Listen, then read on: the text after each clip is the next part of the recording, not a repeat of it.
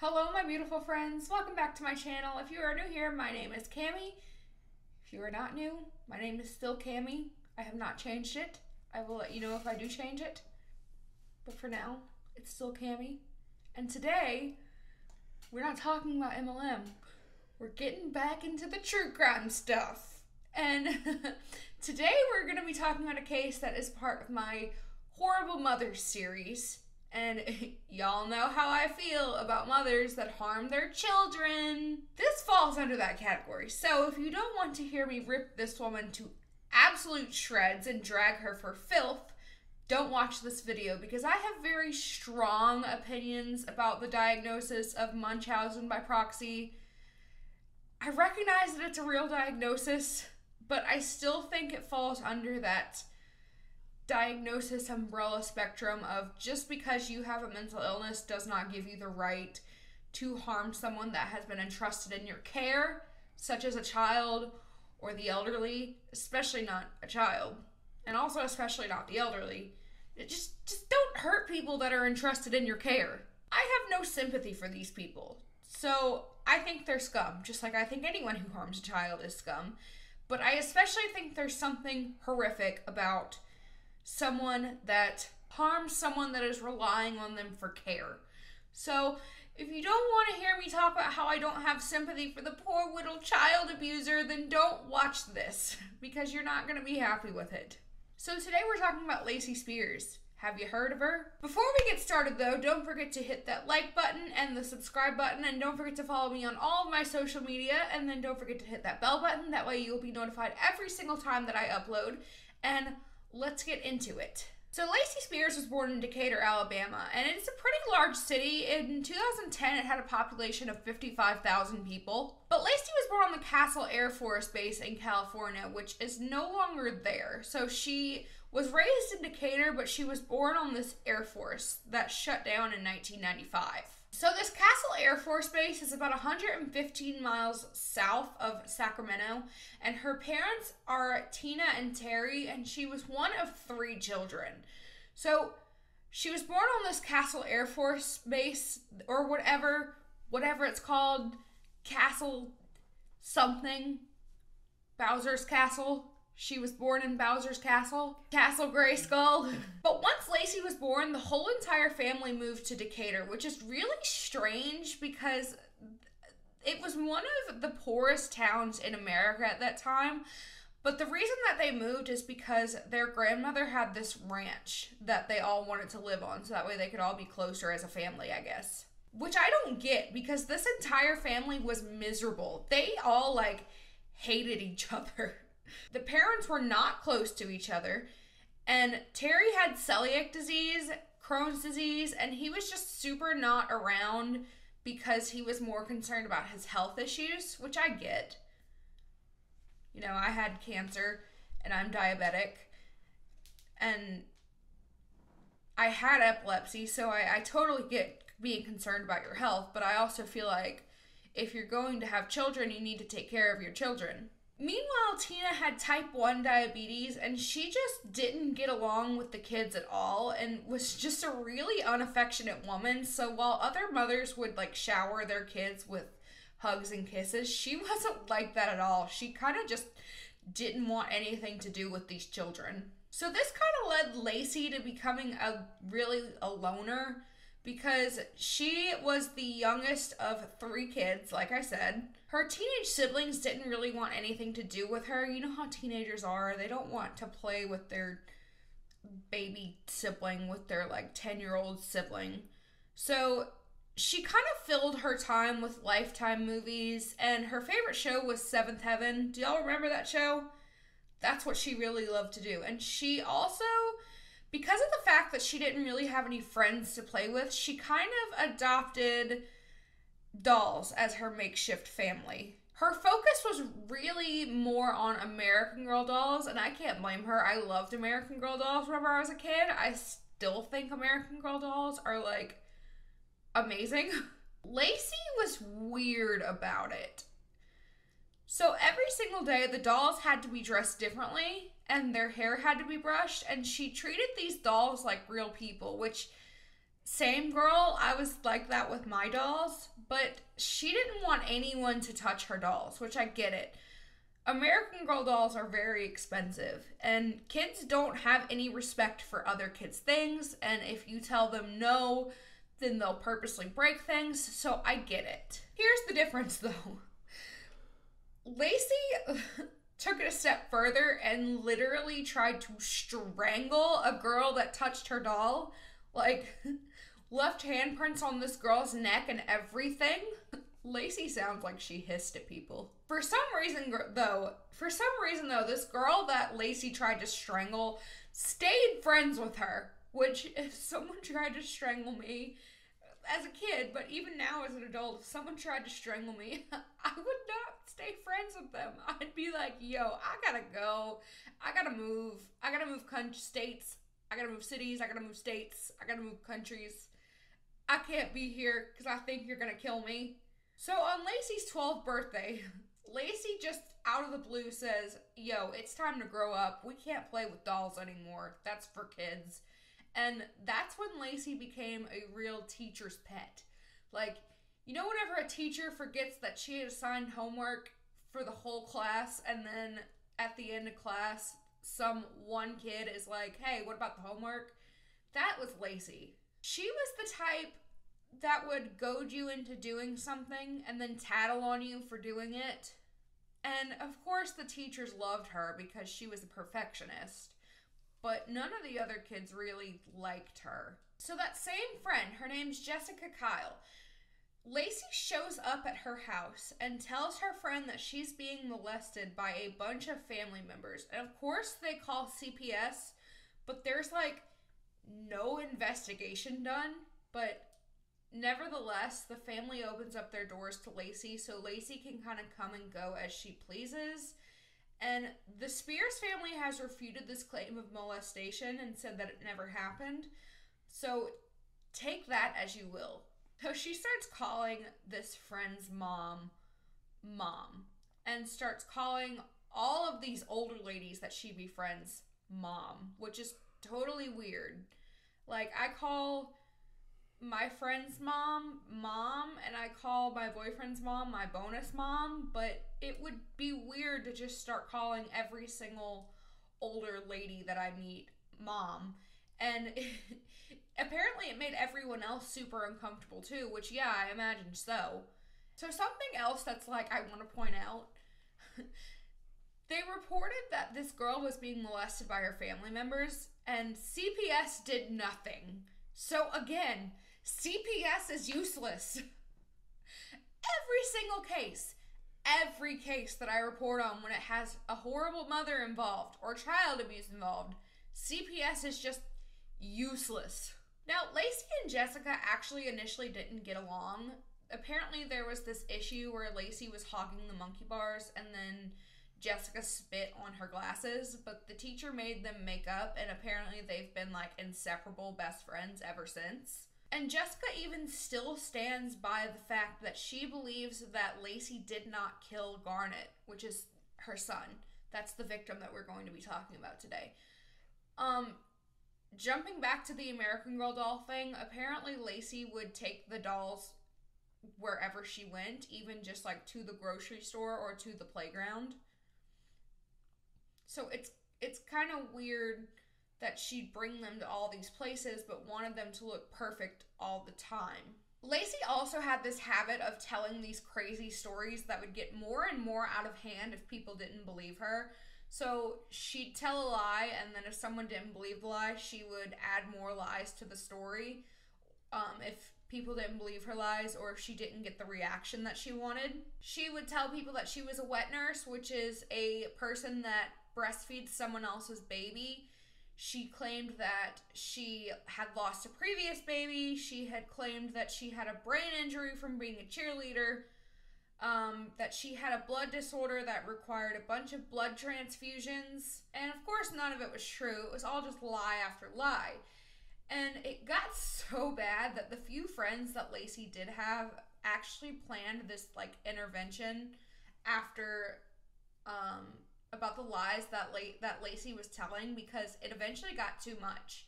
It would be like Lacey would tell people that she was absent from school because she needed to go out of town. And when no one reacted to that, she'd be like, oh, I had to go out of town because my grandmother is sick. And then when no one reacted to that, it would be, oh, my grandmother has cancer. Not just any cancer, she has this deadly brain cancer. And surprise, Lacey has it too. It was just lie after lie. She was just a compulsive liar. So as Lacey gets older, Lacey realizes that more than anything, she wants to be a mom. So she volunteered at this local church nursery, and she loved it. She loved working with kids, and that's where she met and fell in love with this like 1-year-old child named Charlie. And I think at first the parents were okay with it, with Lacey watching him. But then after like not too long, Charlie's parents said they absolutely did not want Lacey to watch Charlie because she made them uncomfortable with how affectionate she was towards Charlie. After Lacey graduated, she began working at this kids club in Decatur, and she was just great at her job. She could look after multiple kids at once, and she would work 12-hour shifts with no complaints, so of course her boss loved her. If anyone needed to give up a shift, they knew to go to Lacey because Lacey would gladly take the shift, even if it meant that she was working 60 hours or more. I hope to find a job one day that I love half as much as Lacey loves this job. So while she's working at the church nursery, she meets this young mom named Christy Burnham. And Christy had this baby whenever she was real young, when she was like 17. And she's a single mom, and her baby's name is Cameron. So Christy is kind of struggling as a single mom. She's struggling to juggle work, parenting, and school. And Lacey was taking college classes with Christy. And Lacey had dropped out, and this kind of made Christy really relieved because since Lacey had dropped out, she now had extra time on her hands, and Lacey actually offered to watch Cameron while Christy had to juggle her work and her school. So Lacey offers her this like massive discount to watch Cameron. She buys him diapers, a car seat, a crib, and never once asked Christy to pay her back for all of the expenses that Lacey was spending. One day when Christy picked up Cameron, Christy noticed that Lacey was really angry whenever she picked him up, and she couldn't figure out why, but she just kind of brushed it off. So one day, Christy brings Cameron to the park, and this woman comes up to her and is like, oh, are you Lacey's babysitter? And she's like, what? No, I'm not Lacey. What? Lacey had apparently been saying that Cameron was her son, but when Christy confronts her about it, Lacey denied it, and Christy's feeling relieved because she's like, oh, there must have been a miscommunication here. There's no way that Lacey is saying that Cameron is her son. There's just no way.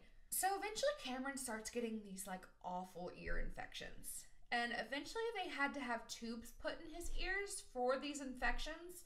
And you'll find that these ear infections are very common in Lacey's circle. Lacey apparently like called Christy bragging that Cameron had an ear infection. One day Lacey never drops Cameron off after babysitting. Next day rolls around, still no sign of Lacey and Cameron. Monday, still no Lacey. So finally, Christy tracks down Lacey and is basically like, hey, if you don't bring my son home, I'm gonna beat the shit out of you. And she tells Lacey, hey, you're never watching my kid ever again. And Lacey breaks down sobbing, asking her, please don't take Cameron away from her. And it's weird. Who does that with someone else's kid? And I want to point out that Christy's mom was a very different story. Christy's mom loved Lacey because apparently Christy's mom thought that Lacey was like a godsend because there were some issues between Christy and her mom. So Christy's mom just saw Lacey as this like perfect mother that she didn't see Christy as, which is incredibly sad, even more so in hindsight. So then Lacey meets this 19-year-old named Autumn while she was working at a Jack's in Decatur 7 years before Garnett's murder. Autumn has a 6-month-old named Jonathan. Again, same song and dance. She offers Autumn this massive discount to watch her son, and Autumn accepts it. Lacey starts calling Jonathan John. But this time it's even weirder. Lacey completely stopped asking for payment from Autumn, and she's buying formula, diapers, toys, and it's like, how are you affording all this if you're not getting payment? She starts taking John to church, claiming to be his mom to get donations. Lacey even posted photos of her and John on Facebook and said, "Hey, mommy Lacey," like pretending to be John. And then posting and saying, "You are my world, my everything. You complete me." She would take John to football games, and when people would ask her if John was her son, she would say yes. But then she'd be like, "Oh no, he's my nephew." And what's even more strange is when Autumn found out that Lacey was doing all this, she just kind of brushed it off and said she assumed that Lacey was doing it for attention. So then John starts getting these nasty ear infections. And they've got pus leaking out of them, and John even had a hole in his eardrum. And Shauna Lynch's son, McKelly, started getting these ear infections as well. Shauna would drop McKelly off at Lacey's and even gave Lacey keys to her apartment because that's how much she liked Lacey. And it didn't help that Shauna felt bad for Lacey because Lacey had told her that her husband had been killed after they had been together since high school. They were high school sweethearts. She had been molested by her family. Lacey was just telling her all of these lies. But then McKelly starts getting those nasty ear infections that seem to run rampant in Lacey's inner circle. And these ear infections would only happen whenever Shauna would drop McKelly off with Lacey and John. But Shauna doesn't really think anything of it. She just thinks it's a really unfortunate coincidence. However, Shauna's mom is smart. And Shauna's mom starts getting suspicious because Shauna's mother never liked Lacey from the beginning. So Shauna's mother tells her to test Lacey just for her own peace of mind.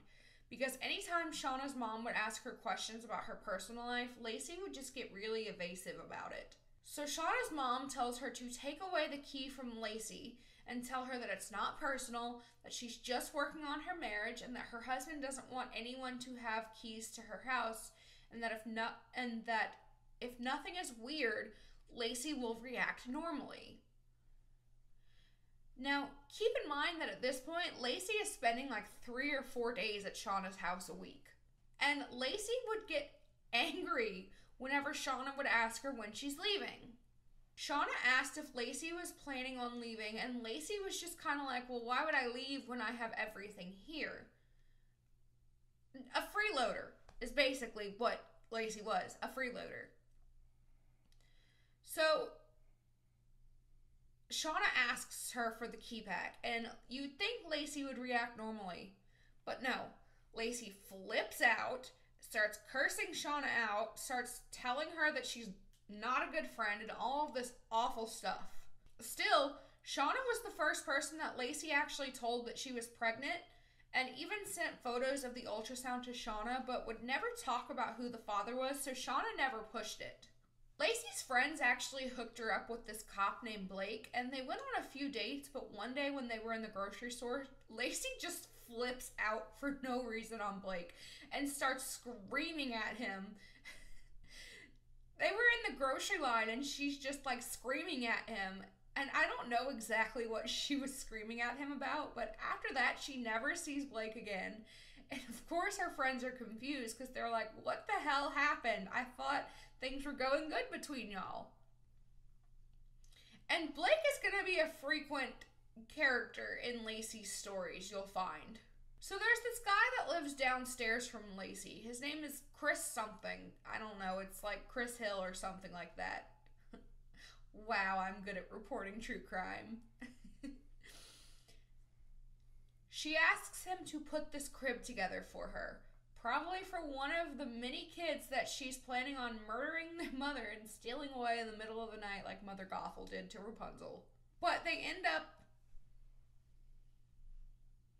doing it, and they start doing it a lot. Like, it becomes a frequent, regular thing for them. What's weird, though, is that even though Lacey loved kids, she wanted nothing to do with Chris's 5-year-old child. Like, she'd completely ignore this 5-year-old. I guess because the 5-year-old wasn't a baby enough. I guess she wanted, like, a baby. And what else is weird is she would occasionally text Chris and tell him to come upstairs, and then she'd ignore him whenever he'd go and knock on the door. That's so weird to me. So, of course, Lacey ends up pregnant. She took like 23 tests to make sure, and they were all positive, every single one of them. When people asked her who the father was, she would say, that older, fat, bald guy downstairs. Ma'am. So she tells Chris that she's pregnant. And Chris tries to make it work. He brings her this book of baby names. And they had originally decided on the name Caden.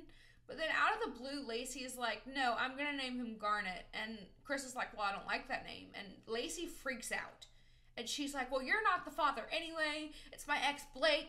And if you try and contact me again, I'm going to call the cops on you. On December 3rd, 2008, Garnet Paul Thompson Spears was born at 6 pounds, 13 ounces. And within minutes of being born, Lacey was already posting a picture of him on Facebook with the caption, labored only 4 hours and my blessing is here. And she posted this to like 4 different Facebook accounts that she had. It's weird, right? So everything was fine, but she got very visibly upset whenever her parents got there. And at first, Lacey seemed to handle single motherhood very well. And after Lacey had the baby, both her and Garnet were healthy, but they couldn't get through the weekend without Lacey going back to the hospital. Garnet was only 2 days old, but he was running a high fever and pulling at his ears, according to Lacey. Doctors ran tests, they couldn't find anything wrong with him. His temperature was normal, everything was normal, and so they sent both of them home. Once Lacey got home, she posted pictures of John and Garnet and captioned it, Big Bro and Little Bro together, me and my babies, and they were in identical clothing. There was another picture with the caption, Brothers and Best Friends. Once Autumn, which is Jonathan's mom, found out that Lacey was this awful killer, she was shocked. And she wanted Lacey to be innocent, which I get, because she said she couldn't bear the thought of her child being around someone that often that had done that to her own child, because she said it could have happened to her own child, which I don't want to be rude, but all this is happening and you're shocked. She's one step away from wearing your skin and calling herself Autumn. So Lacey goes back to the ER, and she was saying that Garnet was sick again, and they hooked him up to another IV. And she took another photo and posted it, saying, poor baby boy, see his IV? My entire world, he is my life. And it becomes like this every day. She marches to the hospital, demands that the doctors run tests to make sure nothing is wrong with him. And meanwhile, she's constantly posting pictures of him from the hospital. Her friend said that it eventually got disturbing, especially later on when we talk about the feeding tube and some of the more graphic photos, because who wants to be scrolling through Facebook and see a baby that's hooked up to tubes and just being so sick and all that? They said it was not what you expect to see and that they personally wouldn't do it, but that they thought maybe it was just her way of coping with everything. But they also said it was like she was using the hospital as a photo opportunity. She told the doctors that Garnet wasn't eating properly and that he was bleeding out of his ears, and the doctors made a note in Garnet's medical records that he suspected Lacey was suffering from Munchausen by proxy. Which, if you don't know what Munchausen by proxy is, it's essentially when you make your child or anyone in your care sick or you harm them to get attention. I have very strong opinions on Munchausen by proxy. And I don't think mine are very popular opinions on Munchausen by proxy because, I'm sorry, I don't think if you actually love someone that's in your care that you could ever think about harming them. Again, that's just my opinion. Don't come for me, as Stephanie Harlow would say. So the doctors call this organization, and I don't know entirely what the organization is called, but it's basically this organization to try and prevent child abuse. And they noticed that Lacey had basically ignored Garnet as well as any follow-up appointments and calls.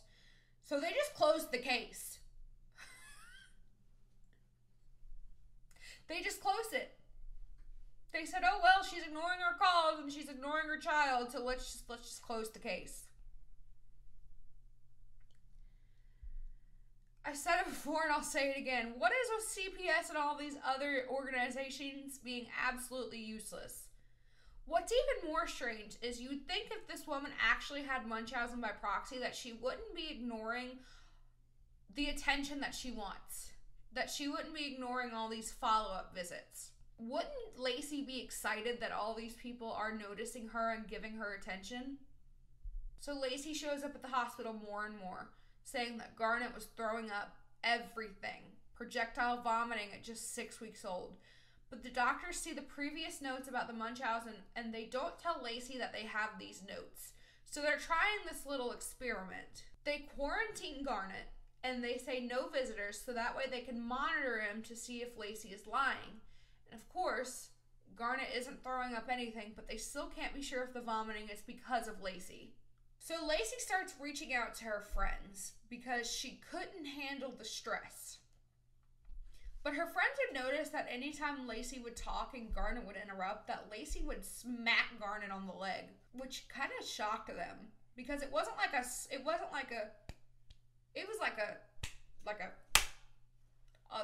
hard smack, like to the point that they even called CPS. But again, CPS didn't do anything because CPS is useless. So Garnet was still malnourished, and doctors performed a Nissen fundoplication surgery, which is basically this surgery to stop someone from throwing up. But Lacey is still complaining, saying that Garnet's refusing to eat. So doctors give him a feeding tube placed in his nose at only 2 months old. Of course, she takes a photo of it and posts it on Facebook. Once they release him, she goes back to the hospital and claimed he still wasn't eating. They checked his sodium levels, which were at 180. Normal levels are supposed to be between 135 and 145, and if sodium levels are too high, they can be fatal. Keep in mind, he's only about 2 months old at this point. Too much sodium can travel to the water and the brain, and that's how it can be fatal. So they airlift him to Children's Hospital where they safely lowered his sodium level. All while Lacey is just posting these gory photos of Garnet on Facebook. And again, I want to make it clear, I will never post photos of a harmed child in my videos. I'm sure these photos are somewhere out there, but you don't have to worry about seeing them in my video.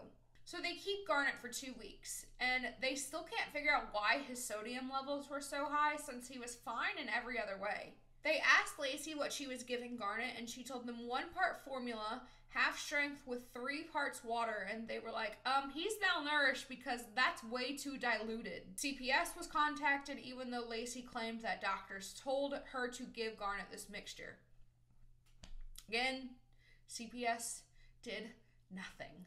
I think this is one of the worst cases of CPS failing that I have ever covered so far, because there were so many opportunities for CPS to step in and be like, oh yeah, something's way fucking wrong. But they didn't do anything. With Jeanette, she was very much failed by CPS, and multiple calls were made. But in this one, even doctors were contacting CPS.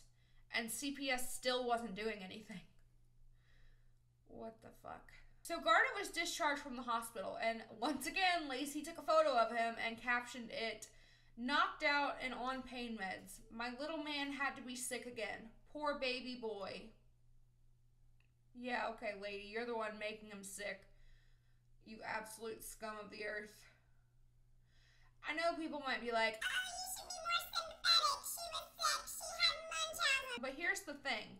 Having a mental illness is one thing. I have sympathy for people who have mental illness. I don't have sympathy when that mental illness causes you to harm someone, especially not someone vulnerable like your baby. Now, in certain cases, it's different. Andrea Yates is a very different story, specifically, which I do have a video planned on Andrea Yates because that case really breaks my heart. And what happened should have never happened. But Lacey didn't want help. She wanted attention.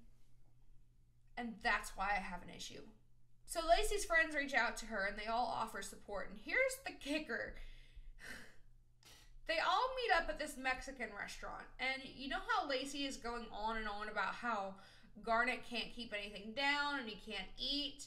Yeah, her friend saw her feeding him hot salsa and chips at this Mexican restaurant. He's less than a year old and they're all like, what the hell, Lacey? Isn't he super sick? What is wrong with you? So at this point, the hospital she normally goes to is getting like super suspicious, I guess. So she opts to go to this different hospital, telling them that Garnet has these bloody ear infections. She also tells him that he's throwing up, that he can't keep anything down, so they start bringing nurses in. And Lacey is telling them that he threw up, but they realize that Garnet isn't throwing up because remember, he had that surgery. And that's when Lacey just won't acknowledge anything that they say, and she just kind of leaves the room. So these ear infections that Garnet is getting are so bad to the point that Garnet has to have towels under his ears to catch the drainage coming out of his ears. And doctors keep calling CPS, but nothing's getting done. Because again, CPS is useless. Because we live in a world where CPS won't do anything. Lacey keeps going to the hospital, even when she's visiting her grandparents, telling hospitals that he needs a G-tube, which is a feeding tube connected to your stomach. And despite doctors saying he does not need one since it's extremely invasive and painful, and that Garnet was able to keep everything down, she finally has a doctor that will give him one on September 1st. They placed a 1.5-inch plastic tube into his stomach, and as soon as the tube got installed, Lacey posted a photo. So there's no way for Garnet to throw up, and she can put anything she wants in that feeding tube. So let's jump around for a minute. In February of 2011, Lacey moved to Clearwater, Florida to live with her paternal grandmother named Peggy because she claimed that the weather was better for Garnet's health. She made friends with a neighbor across the street named Kim Phillipson, and Kim said that she noticed that Lacey and Garnet were happy, but anytime that her parents visited, she would get very upset. She told Kim that her father molested her and that Garnet was a product of it. And she also told Kim that when her father was visiting, she had gotten pregnant by him and had a miscarriage. And that's kind of when Kim walked over to Lacey's grandmother's house and basically told Lacey's mom that they needed to leave and never come back. And Lacey's grandmother told Kim that Lacey had a truthfulness issue. And that's when Kim cut off all contact with Lacey. So Lacey starts telling everyone that she wants to have another baby. And to name this one Granite. So she's going to have Garnet and Granite. I don't want to laugh at anyone's baby name choices, but Granite. Here's what's wild. Here's the wild part.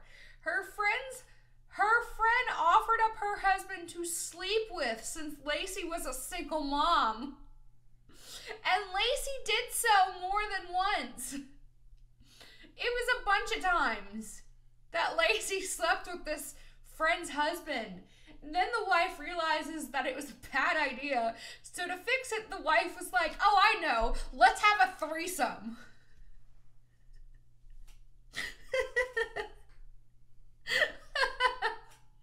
That doesn't work either, obviously. So the friend decides to cut all contact with her. She also at one point had said she wanted to adopt a child with Down syndrome, and everyone was like, oh my God, you're so brave. You already have your hands full with Garnet and you want to adopt another child. Oh my God, I could never do what you do, Lacey. You want to take on another child, another sick child. I don't know, that was dramatic, but that's probably what they said. Her friends had also noticed that Lacey would hold Garnet underwater while he screamed, and they had to scream at her to stop. And this happened while she was bathing Garnet, by the way. And it wasn't like warm water either. It was freezing cold water that she would hold him under. And she did this all because he played with a hose. So she posts on Facebook again and says, "Feeling like a horrible mother tonight. Screamed at my child because he screamed at me. Worst of all, I gave him a freezing cold bath because I asked him not to play with the hose. I've cried, held him as he slept, asked for forgiveness. Man, did I blow it tonight." Basically just feeling sorry for herself and demanding sympathy from others, but a lot of people didn't give her sympathy. You'll find that it's common that Lacey would abuse Garnet, and then she would hold him and comfort him, and it feels like love bombing to me, is what it feels like. I'm pretty sure there's another term for it. If you know it, let me know in the comments below. Is it love bombing, or is there a different term for it? Now, I know I'm gonna get people that are like,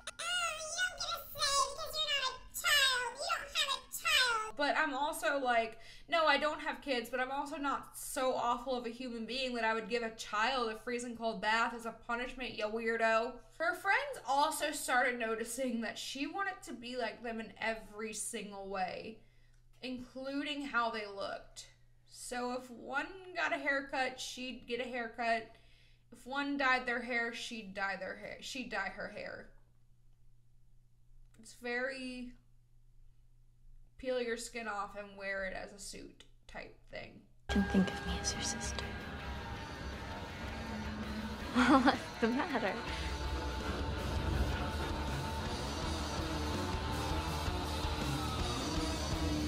Call me Emily if you want. So eventually, Lacey got fed up with modern medicine and focused on being a crunchy mom. We love them. Every time I read Crunchy Mom, I just think Young Living.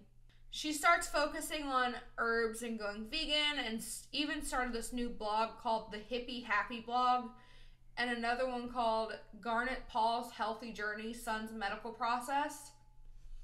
And meanwhile, Florida CPS leaves this note in Lacey's file that Garnet has lost about 50% of his hearing, bleeds from the ears, nose, and eyes, and that Lacey will slap him as hard as she can before soothing him.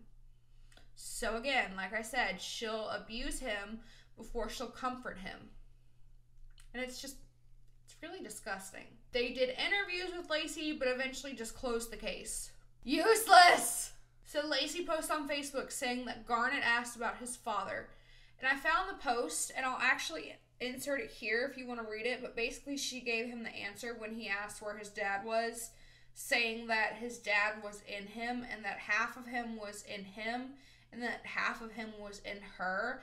It's very strange, and it makes me uncomfortable to read knowing what I know. The comments were all in support of her because, of course, at this point, she's got everyone fooled. So here's what it says. Here's what the post says. It's titled, "Mommy, Where's My Daddy?" and it was posted on Friday, June 3rd, 2011. I'm just going to do a dramatic reading. Let me just get some water first.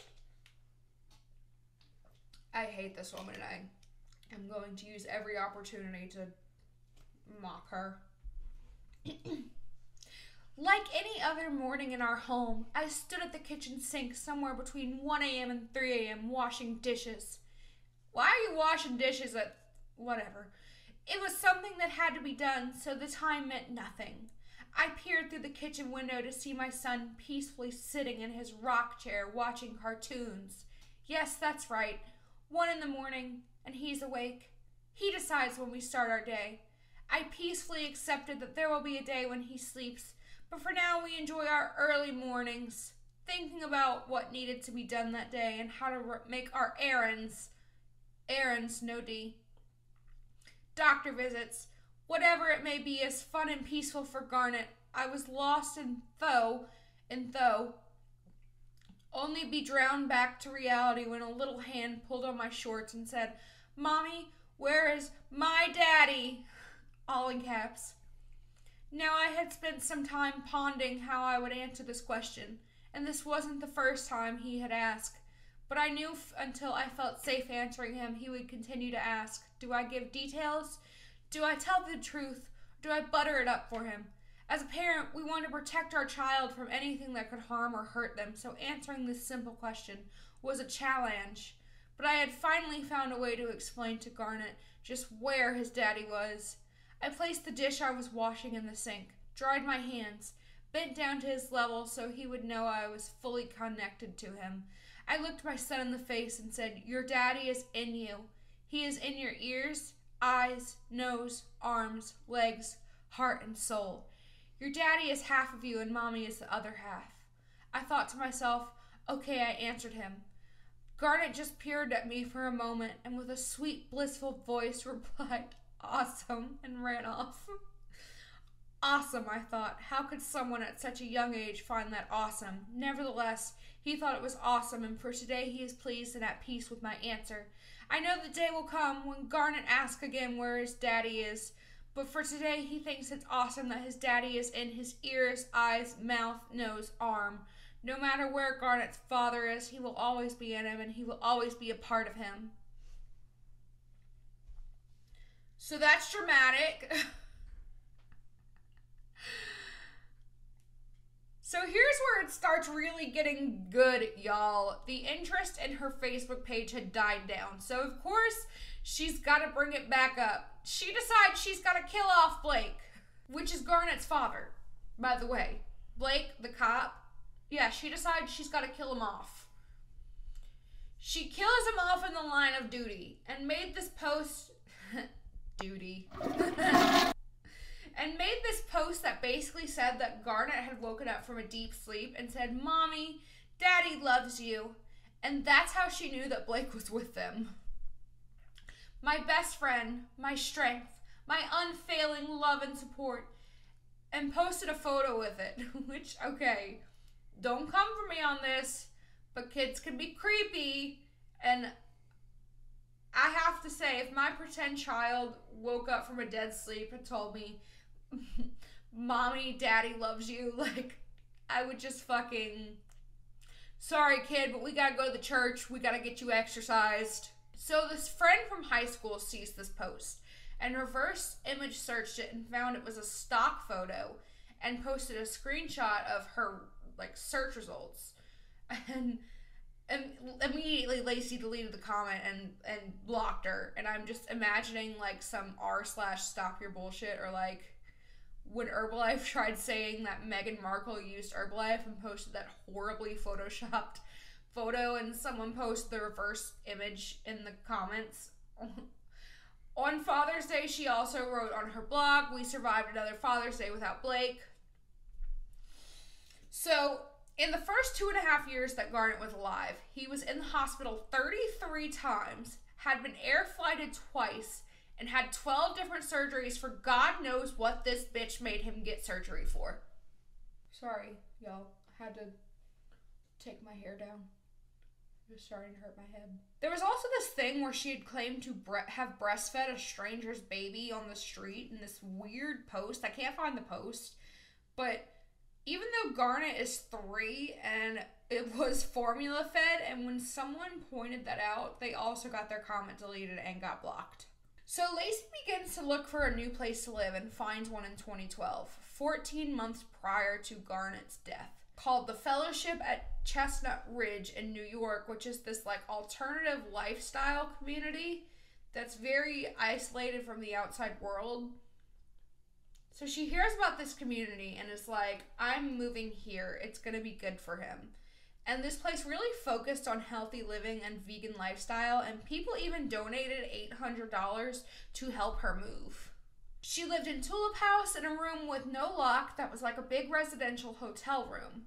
And Valerie Johnson immediately became friends with Garnet, and she basically was like the head of Fellowship and took care of everything and was like Lacey's boss. Lacey had a job taking care of the elderly and disabled in exchange for free rent and food, and she referred to Garnet as Garnet the Great. I'm not sure if I ever mentioned that, but at fellowship, she immediately started telling everyone her sob story, her lies. She started telling them about Blake and Garnet's health problems that she was causing. And everyone felt bad for her, as any decent human would. She starts telling people that Garnet's esophagus is only a quarter of the size it should be, and that he would go days without eating because he couldn't swallow, which is a brand new lie that she hasn't told anyone yet. That lie kind of fell apart, though, because everyone noticed that Garnet ate everything, even without the tube. They also noticed that Lacey would get mad at Garnet and would pull on his arm so hard that it looked like it was going to rip out of his socket. And again, he'd start crying and she'd soothe him immediately. Fuck this woman. But once she moved to New York, her attention on Facebook really started to die down. She begins taking Garnet to doctors where they tell Lacey that he needs a feeding evaluation, which is basically where they see how much Garnet will eat by mouth versus with the tube. But Lacey adamantly refused to let them do this evaluation. She starts talking about how Garnet was too sick to go to school, and at school they actually said he didn't seem sick at all, which I guess when you don't have an evil bitch poisoning you, you don't get sick. I mean, really, fuck this woman. I hate this woman. I hate her so much. On October 6, 2011, Lacey Googled Blake Robinson of Moulton, Alabama, which is the ex that she killed off. Her other searches included Her other searches included normal sodium levels for a child, and a few hours after school, Garnet was brought to the hospital for a fever, but they detected nothing, so they sent her home. Within a 30-minute span, she searched 8 more times. Elevated sodium in children. Dangers of high sodium levels in a child. What happens to someone if they have a high sodium level in the blood? At 2 p.m. that Friday, one of Lacey's friends gets a call from her. And she says, "Oh my God, it's happening again. Garnet's having seizures. I need a car." So her friend rushes over and expects them to be waiting outside, but sees nothing. So she thinks maybe with all of Garnet's medical equipment that maybe Lacey is having a hard time getting it all together. So she goes inside and sees Lacey standing near the couch while Garnet is just in pain, groaning and moaning, hooked up to his feeding tube, and her friend is confused because just a few moments ago she was panicking. She also noticed that there was a milk-colored liquid in the feeding bag, which is unusual because Lacey only gives Garnet greens. Her friend was like, "Lacey, we gotta go," and Lacey is like calmly packing, saying how she wanted to drive and how she would drop her friend off at her house and just drive herself, even though her friend offered to drive. Lacey's texting people the whole time saying how scared she is, and she parks at the hospital and takes a photo with him. Takes a photo of him in the car seat. Ma'am, what? I understand you don't have a single functioning brain cell in that messed up head of yours, but like, come on, lady. So at the hospital, she's telling the doctors about Garnet's previous high sodium levels and how it was like 200 before, and the doctors were like, that's not possible.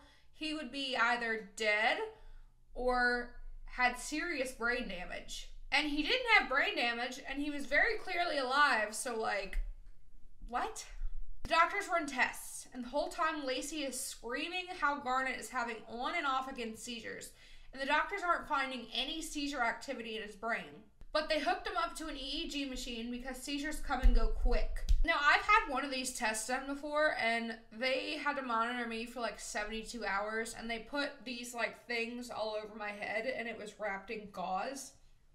It was kind of an annoying time, and I'm sure for a child it was probably miserable. But Lacey was just kind of like whatever about it. She didn't really care what they did to Garnet. They hooked him up to an IV because they wanted a complete blood count, and the whole time Lacey is on Facebook asking her friends to bring her and Garnet food. But it had to be vegan food, no gluten, dairy, or meat, and so the hospital food was not acceptable. Which, why do I get the feeling that Lacey is like one of those fake vegans that like will be like, oh yeah, I'm vegan, but I totally eat McDonald's nuggets because it's not real meat. Garnet thankfully starts getting better, and he starts acting like a normal 5-year-old, and the nurses disconnect his feeding tube, washed it, and handed it to Lacey before closing his port.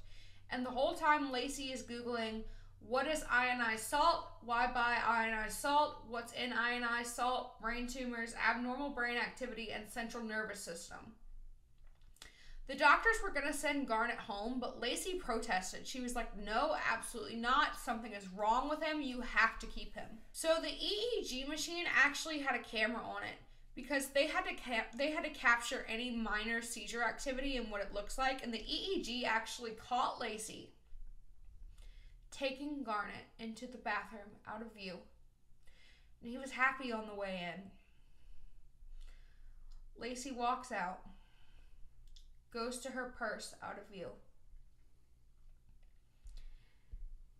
is seen walking back in with the connector feeding tube and a large cup filled with something. They were in the bathroom for the next 3 minutes. Lacey opened Garnet's feeding port and took a syringe filled with the liquid from the cup that contained high amounts of salt before jamming it into the connector tube, which sent this lethal dose of poison straight into Garnet. Because remember, she can feed him whatever she wants and he can't throw it up. When you see him next on camera, he can barely sit up in his bed. He's rubbing his nose and is obviously very scared. Lacey puts the things back into her purse, has a blank look, leans over Garnet after going to the other side of the bed to make sure the feeding port is closed, and is sitting there watching him. Lacey picks up the nurse button, moved it closer to where her hand was, and on camera, you see Garnet kneeling on his bed, his little body twisting, and the whole time he's dry heaving because keep in mind, he can't throw up because of the surgery. Any normal person would be able to throw up this lethal amount of salt, but Garnet can't because of this unnecessary surgery that this monster made him get at only 2 months old. Lacey clicks the button and starts patting him on the back, telling him that it's going to be okay. And Garnet is screaming and asking for water, which is weird because whenever you're nauseated, the idea of water makes you want to throw up. But he's so dehydrated because of all the salt that he's just begging for water. He had explosive diarrhea through his diaper and through the bed sheets. He was shivering. The doctors are checking his liver, kidneys, and blood. The whole time, of course, you guessed it, Lacey is posting photos on Facebook. Alright, I've been angry this whole time, but here's where I'm getting really angry. What kind of monster sees their child with explosive diarrhea and is so sick and is vomiting and all this and thinks, yeah, this is a good photo opportunity. This is so far beyond Munchausen by proxy. Lacey is getting the attention that she wants from doctors. What more does this rancid bitch want? Thankfully, with the help of the doctors and the nurses, Garnet starts getting better. He starts drinking water and stabilizing. 6 hours later, though, at 4:30 p.m., Lacey drags Garnet back into the bathroom. When he comes out, he looked like he was just ready for it to end again. The investigators have said that this video will haunt them forever. They said it is the worst thing they have ever seen in their entire careers, and that it will haunt them for the rest of their lives. Lacey cleans him up and sat in the bed. 10 minutes go by and she hits the emergency call button. She tells the doctors and the nurses that the same stuff is happening. And the nurse noticed that his G-port was open. And tells Lacey. Lacey closed it. But the nurse at the time didn't really think anything of it. It wasn't until she started getting questioned that she really thought about it, and that's when she started talking. Garnet didn't get better this time. He's rolling in pain. Lacey's texting her friends all about it. Less than an hour later, Lacey screams that Garnet is having a seizure. She says, look at him, like he's a circus act. Garnet is peeing blood His eyes are moving around in his head. His oxygen levels start falling, so they have to put him on life support. Lacey's posting on Facebook saying, "Pray like crazy, G is not well." Garnett's lab results come back, and it shows that he had a jump in his sodium levels from 144 to 182. And Lacey says, "Oh, I was expecting that since his previous incidents of high sodium that I told you about." And the whole time she's saying this, she's got this wide smirk on her face. I have chills thinking about it. Doctors go to run more labs, but they want to airlift him to Westchester Medical Center, and they tell Lacey to get in the helicopter, but she's like, "No, I don't want to go. I'm scared. I'll just have my friend bring me," which, I get being scared, but lady, your kid is dying. Get in the damn helicopter. Get in the fucking robot, Shinji. Eventually, though, they convinced Lacey to get in this helicopter, and of course, the first thing Lacey did was go on Facebook and tell everyone, which you can expect at this point, that if there's a big event, that Lacey is posting about it on Facebook. So something major happens with Garnett, Lacey's posting about it on Facebook. So that friend that had brought Lacey to the hospital, she overhears Lacey being questioned at Westchester and realized that Lacey wasn't being honest about most of Garnett's previous medical problems, which the hospital is questioning her because they're suspicious. Lacey knew this, which is why she's keeping quiet. This friend doesn't know that. So anytime they'd ask her like a question and Lacey would lie about it, this friend starts speaking up. So if they would ask something and Lacey would give a wrong answer, this friend would chime in and be like, "No, that's not right. Here's what happened." And Lacey knows it's digging her a hole, and it pissed Lacey off. For now, though, questioning Lacey was put on the back burner. And they told Lacey not to give Garnett anything because it could literally kill him. Then Garnett's sodium levels start going down, and doctors want to remove his tube. But Lacey didn't want that, because she claimed that she didn't want to make Garnett uncomfortable. Liar. Doctors explained to Lacey, they're like, "Hey, if we don't take his tube out, he could get an infection and the tube could get dislodged." So they take the tube out against what Lacey wants because it's what's best for Garnett. The church starts this GoFundMe for Garnett's medical bills, and doctors are excited about his progress because at this point Garnett is talking and he's actually asking for water. The doctors only let him have enough to wet his lips because at this point he's still very fragile and could die. But Lacey is telling Facebook Garnett is screaming in pain and his head hurts, laid his bed flat to see how he feels. Now keep in mind, the doctors have told Lacey not to give Garnett anything at all. The emergency button in Garnett's room starts going off. So they rush in to the room, and the first thing that they notice in Lacey's hand is a bottle of Polish spring water. She has given him water. So the doctors yelled at the nurses to get the bottle away from Lacey, and they kick Lacey out of the room. Garnett's pupils were blown. They weren't reacting to light. And here's what baffles me. Were the doctors not notified that Lacey was being investigated for harming her child? Why would they let Lacey go anywhere near Garnett if they suspect that she's hurting him? Is there some kind of law that says that legally they have to let her near him? Let me know in the comments if you know. Lacey's calling her friends, saying how Garnett stopped breathing and is back on the ventilator. Doctors are running tests and scanning his brain, but the test revealed that he was brain dead.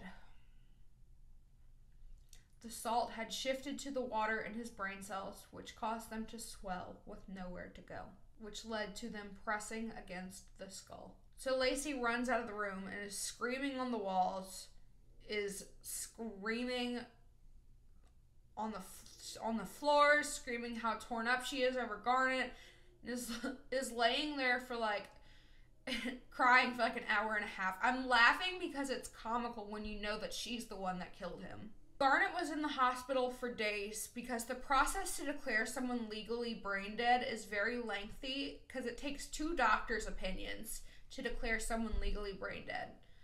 The police investigation found out that Lacey had taken hundreds of photos of Garnet brain dead.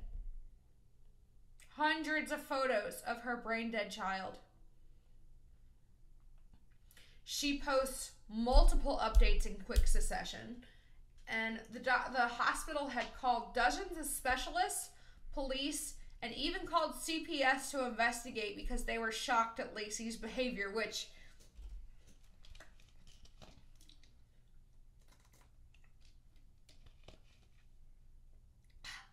You're shocked. Really? There were no warning signs, right? There were no warning signs that she could possibly be dangerous and could possibly be hurting her child. No one gave you any warning, right?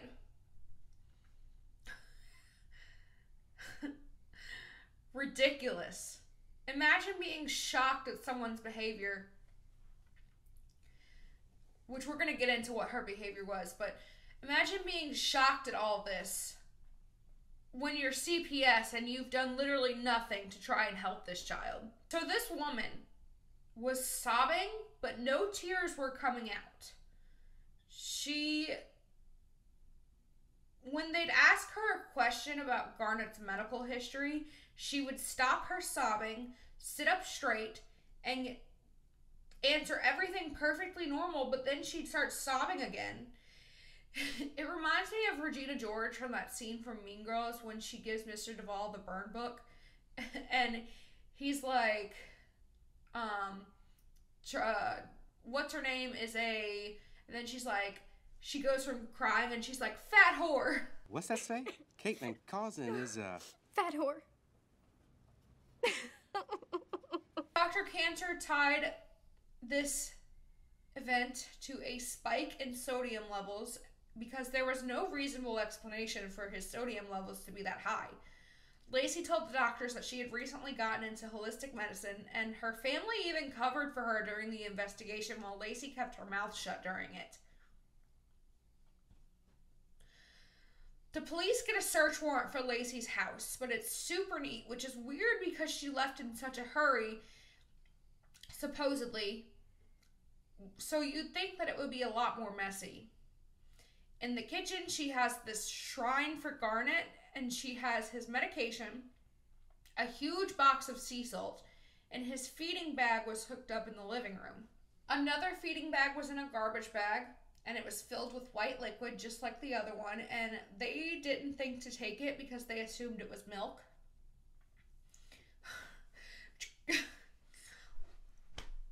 What the fuck?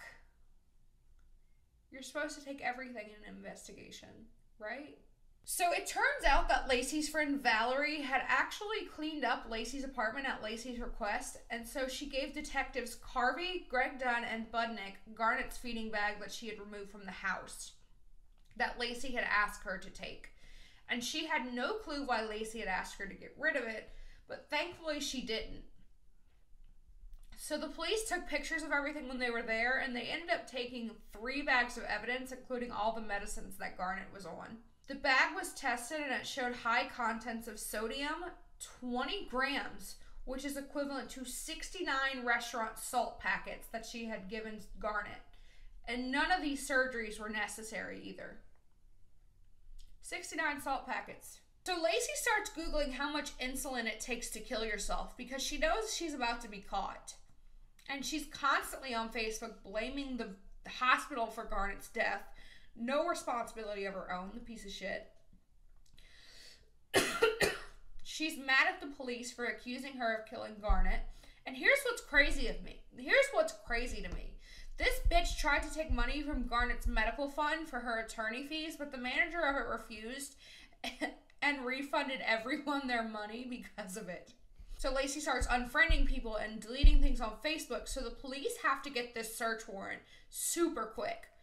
Her social media records were close to 50,000 pages long. She had multiple Twitter accounts, Instagrams, MySpaces, and a new phone because the old one was getting taken by the police. It was actually suggested by a nurse. I don't know if I mentioned that. It was actually suggested by a nurse that the police check the EEG machine because the EEG machines have those cameras, And that's actually how they caught Lacey on camera killing Garnet. Lacey was found guilty and said, "I can't believe the judge said I have Munchausen by proxy. He has no training as a psychiatrist, and there's no way that I'm suffering from that."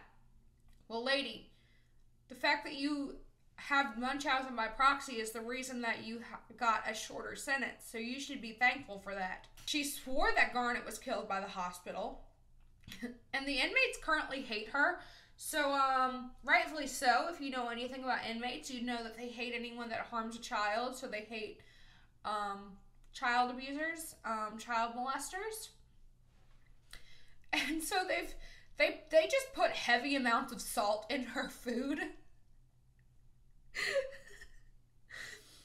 She was sentenced to 30 years to life and has a possible release date of 2034. And during the sentencing, Lacey turned away for most of it. The times when you could see her face, she was either crying or stone cold. And when asked if she wanted to say anything before her sentencing, she just said, "No, sir." The state asked for the max penalty, while the defense asked for the minimum, so the judge split the difference, and that's how he came up with the sentence. Assistant Westchester County DA Doreen Lloyd said at sentencing, quote, "Garnet Spears should be in school, and he's not because his mother murdered him. He had a right to grow up and a right to grow old, and she stole that from him. Your Honor, her actions were beyond depraved, despicable, and evil." I gotta agree with that.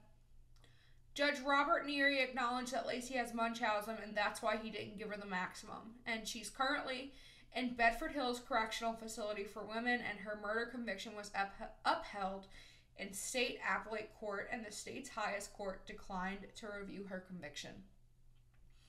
And that is the awful story of the murder of Garnet Spears, and the story of this awful woman who killed him. And Garnet should still be alive today, like Miss Doreen Lloyd said. This was a tough one. My first true crime video back, and I pick a case about children, about kids. Cases about kids are always hard for me to get through because anytime I think of kids, I think of my brother. He's only 15, but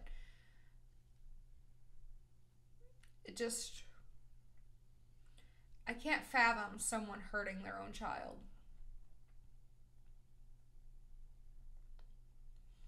And I want to know what y'all think of this one. Personally, I think she should have gotten a longer sentence. I think she should have gotten the maximum penalty, which is life in prison, not 30 years to life. I don't think she has Munchausen syndrome. I'm going to be completely honest. I don't think she has Munchausen. I just think this is a purely evil woman. And that's all I really have to say. So, let me know what you think in the comments below. And I will see you all in my next one. Bye!